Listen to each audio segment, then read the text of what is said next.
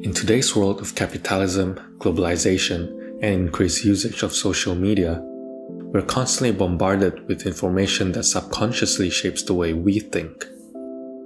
The ads of that bags or shoes, the launch of the newest iPhones, the polished images and videos of friends or people we follow on social media. It's easy to see why many of us constantly felt like we don't have enough, or that we haven't done anything worthwhile in our life, or that we live such a boring life. This is an interesting topic that I've always wanted to talk about, mainly because I found myself in this position countless of times, making myself miserable by looking at what others have that I don't have, and I'm sure many of you out there have as well. The past year in particular have been really interesting.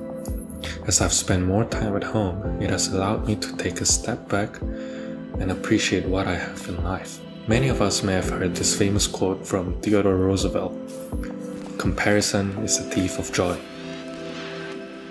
Essentially, when we compare ourselves to others, we're coming from a mindset that is often unhealthy and may be left with a feeling of insufficiencies or inadequacy. If we actually take a step back and look at the bigger picture, most of us are actually in a very fortunate position. We have access to things and technology that people from royalties decades ago can't even think of. We have the freedom to express our thoughts and showcase our creativity. Yet, this doesn't necessarily translate to happiness and satisfaction. In moderation, comparison can be a good thing, as it drives our motivation to improve. However, the problem rises when we spend too much time comparing, and we start nitpicking on the little things or little aspects of life that we feel like we're lacking. I think a big part of it rises from the way we are raised in this current system of education society. Many of us stay in jobs we hate, or go in debt to university studying things we're not even remotely interested in. Many of us, myself included, do these things because we feel like there's a certain perceived expectation that is imposed upon us by society, whether it be friends, parents, or colleagues.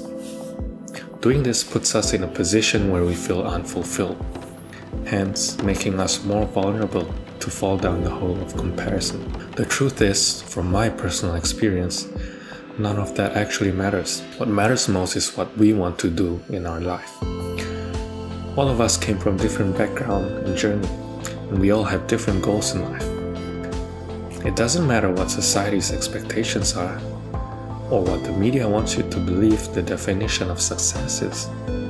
All that matters is to be your own definition of success. I think when we realize this and take a step back, we can begin to shift our mindset, set our goals to reflect what we actually want, and align our expectations accordingly. It is also important to remember to enjoy the process and not get too hung up on metrics or numbers.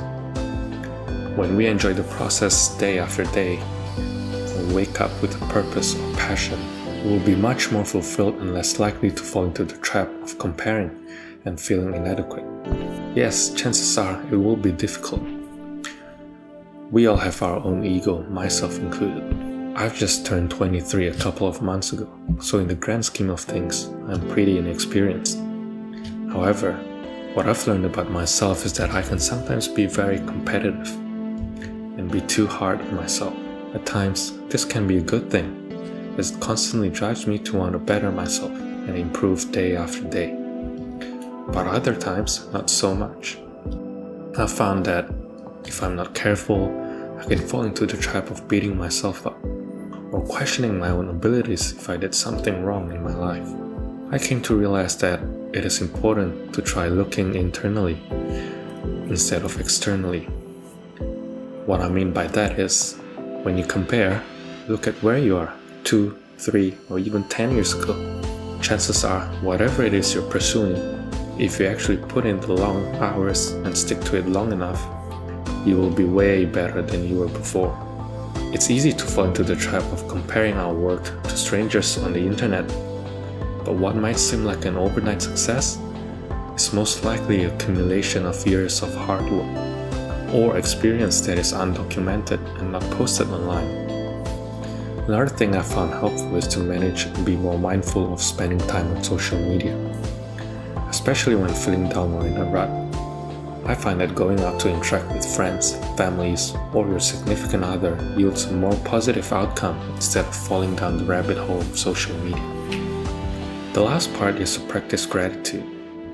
This is something I struggle with myself occasionally, but looking at the bigger picture often helps.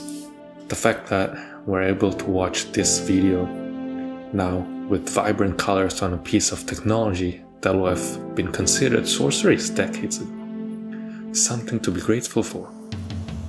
Personally, I myself, like many others, still often fall into the trap of comparison and feeling inadequate, especially with my ego and competitiveness.